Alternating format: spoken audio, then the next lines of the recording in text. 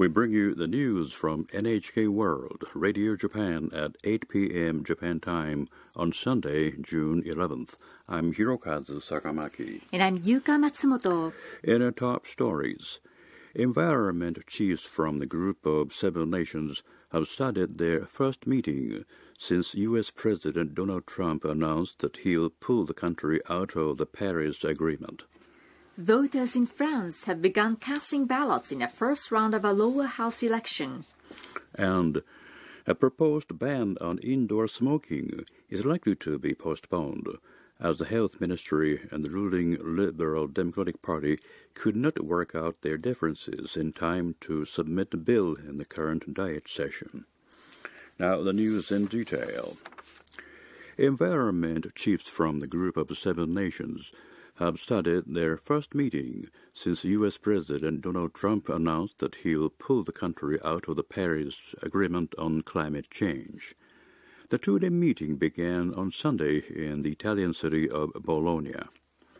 Japanese Environment Minister Koichi Yamamoto gave a speech at the opening ceremony.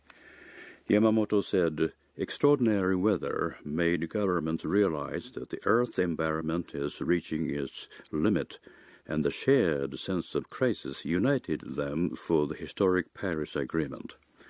He called on his counterparts to lead the efforts in their own countries.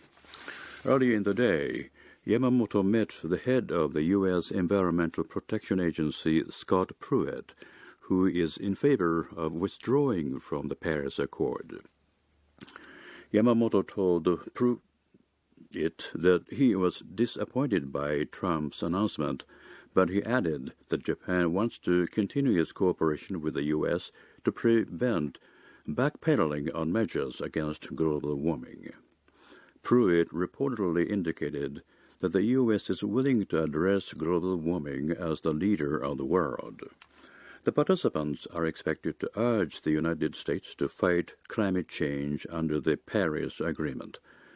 Attention is focused on whether a joint statement to be released on the final day will mention how the United States can join the international efforts to tackle global warming. Russian Foreign Minister Sergei Lavrov has met with his Qatari counterpart and offered Russia's support in ending the standoff between Qatar and its Gulf neighbors. Lavrov met with Qatari Foreign Minister Sheikh Mohammed bin Abdul Rahman Al Thani in Moscow on Saturday. Saudi Arabia, the United Arab Emirates, Egypt and other nations in the region have cut ties with Qatar, accusing it of supporting militant groups and questioning its relationship with Iran. Lavrov said terrorism is the major threat to the region and unity is needed to remove it. He added that Russia is ready to offer its full support to resolve differences between the countries. The Qatari minister responded by saying his country will seek dialogue within the Gulf Cooperation Council. Qatar, Saudi Arabia, and 4 other Gulf nations are members of the council. Observers say by demonstrating its willingness to act as mediator, Russia is aiming to gain an upper hand in the talks to resolve the war in Syria. Russia supports Syrian President Bashar al-Assad, while Qatar and Saudi Arabia both back anti-government forces. Voters in France have begun casting ballots in the first round of a lower house election. The focal point of the election is whether the new political party led by the country's new president, Emmanuel Macron, can win a majority to build a stable support base. Voting began at 8 a.m. on Sunday at about 67,000 polling stations across France. 577 seats in the National Assembly are up for grabs. Runoff elections will be held 1 week later in constituencies where no one wins a majority in the first round. Macron, who took office last month, formed a new party which is fielding candidates in more than 500 constituencies. The ruling center-left Socialist Party and the center-right largest opposition Republican Party are contesting more than 400 constituencies. The far-right National Front, led by Marine Le Pen, has more than 570 candidates. The latest poll shows that Macron's new party has the highest support rate. According to some predictions, his party may win about 400 seats, or more than two-thirds of the total.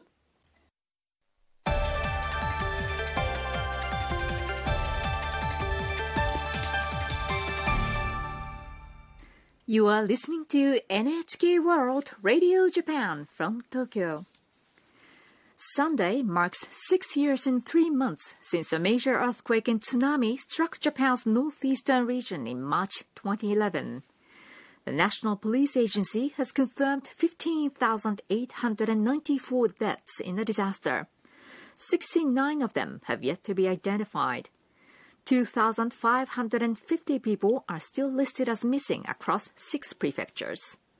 The Reconstruction Agency says the number of evacuees who died in shelters or from disaster-related causes was at least 3,523 as of the end of last September.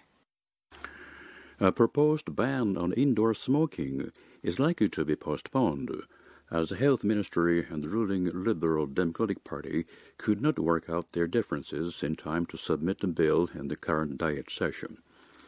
The Health Ministry tried to submit the bill banning smoking in all restaurants, with small bars and similar establishments exempted.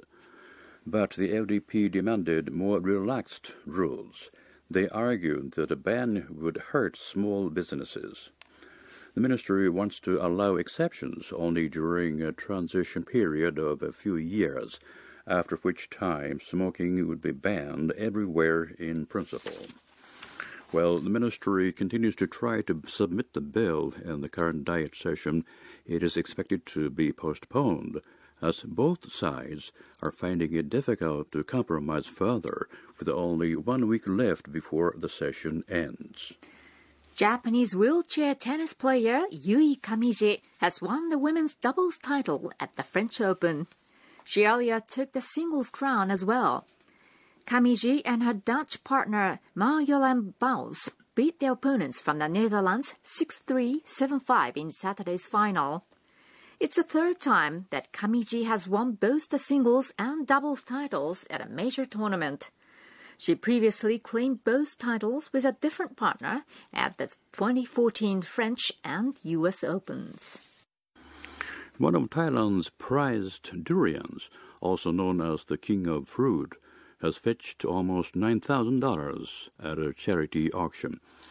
Around 100 people gathered outside Bangkok on Saturday to bid on the durians, which gave off their distinctive odor. One of the creamy, pungent fruits usually fetches about $10 at a market. The auction was organized to identify the king of kings. 9 premium durians produced locally and weighing between 2 and 5 kilos were put on the auction block. A restaurant owner made the winning bid of around $8,800. He said he wanted it no matter how much he had to pay. The organizer says the auction proceeds will go to local hospitals and facilities for the disabled. And that was the news from NHK World Radio Japan in Tokyo. I'm Hirokazu Sakamaki. And I'm Yuka Matsumoto. Please stay tuned.